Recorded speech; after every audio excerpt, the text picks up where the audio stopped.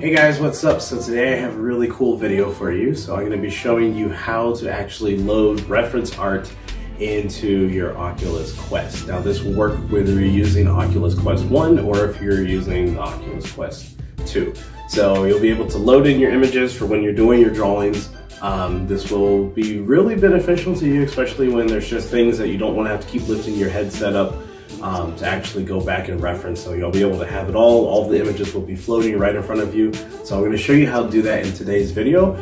If you enjoy the channel and you like art and VR, feel free to go ahead and subscribe to the link. Also, don't forget to give this video a big thumbs up and comment below if this video was helpful for you. And yeah, with all that being said, let's jump right into the video and let's jump into some VR. Alrighty guys, so one of the first things you want to do is make sure you have a cord that can plug into the back of your USB port on your computer, and the other end needs to be USB-C, which plugs directly into your headset. Once you do that, there's going to be a little option that will pop up. If you're wearing your headset, it will ask you for permission to access the Quest. Now make sure you have it plugged into the Quest and the computer, and then once you do that, you're going to see kind of like here where a little drive pops up. It says Quest 2. So you're going to click on that, open the internal storage, and then from there, what you're going to do is you're going to go to the file that says Tilt Brush, and then Media Library. You're going to open that up. Now, once you open that, you're going to click Images, and then that's it. Literally, all you do is you take files from your computer and just drag and drop them in that file, and you'll see them. And then once you're in Tilt Brush, click on where it says More and then Labs, and then you'll see right here Media Library,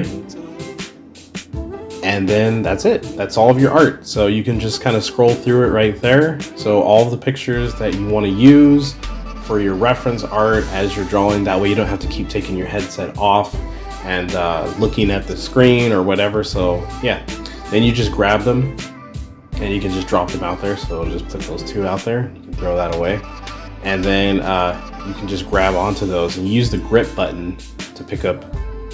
So you can kind of see that right there. So yeah, so you use the grip button, and if you grab it with two hands, then you'll be able to stretch it out, which is really cool. So you can make your artwork really huge.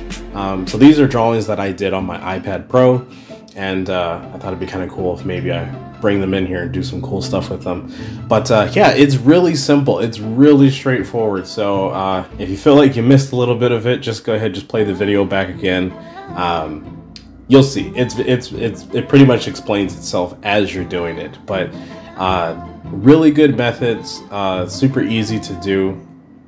That way, you know, you can just have all of your art right there. You can just pull as many photos as you want, just floating out there in front of you, and then of course when you don't need them, you can just throw them away. So yeah, so hope the video was helpful to you guys. Make sure you give the video a big thumbs up.